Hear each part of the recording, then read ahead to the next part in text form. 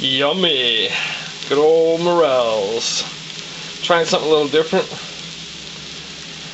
Butter, that's not different, but it's required.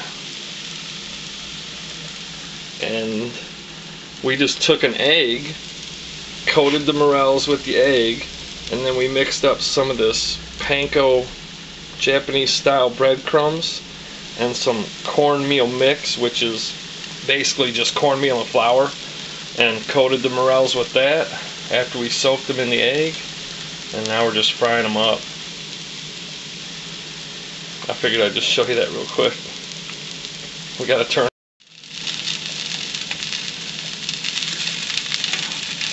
They sure smell good. Too bad you can't smell them.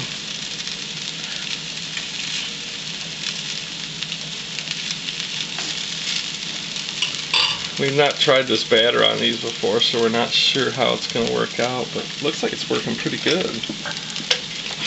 We were worried it wasn't going to stick.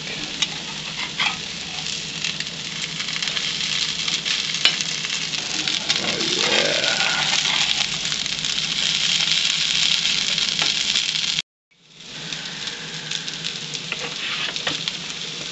Well, we had to cheat and put a little canola oil in there.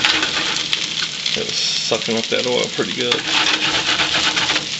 That's pretty much it. I just wanted to show you guys these. We gotta get these cooked up, and thanks for watching. Thanks for all the support. Thanks for all the comments. And basically just wanted to say it's April 17th and I'm eating yellow Morels. That's pretty amazing.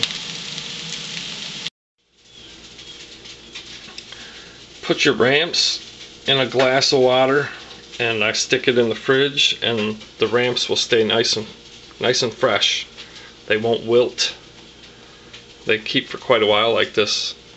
I've had these sitting in the fridge for probably 4 days now, and they're still just as fresh as the day I picked them. Wild Leeks ramps. Just a quick tip, you know, I don't know if people know this stuff. It seems pretty common sense to me. We do this with green onions just as well and stuff, so there you go. Thanks for watching. All done. Mmm.